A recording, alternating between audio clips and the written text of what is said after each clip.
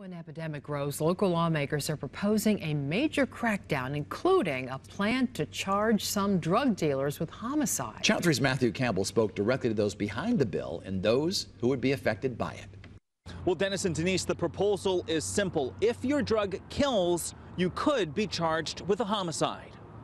It's one and done. And it's a Russian roulette now. Matthew Walton knows the dangers of heroin and the impact it has on Connecticut's youth better than most.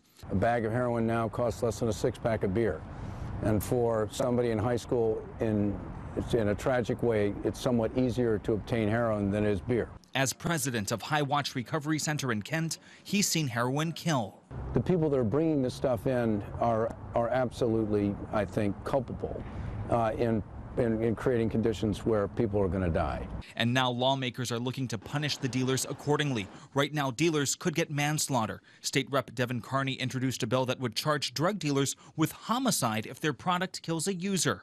Representative Jason Perillo backs it wholeheartedly. His 113th district, which serves Shelton, has been plagued by overdoses. What's out there on the streets has gotten more and more potent.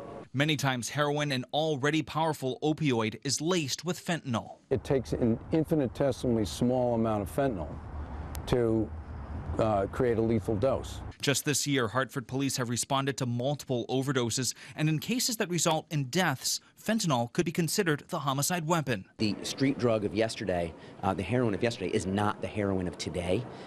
So we get to the point where, all right, now it's time to change the way we handle this in the courts. Governor Malloy has been battling against the heroin epidemic for most of his tenure, and Perillo is hoping this bill will have bipartisan support. This is something that like-minded people, regardless of the party, can get behind. Matthew Campbell, Channel 3 Eyewitness.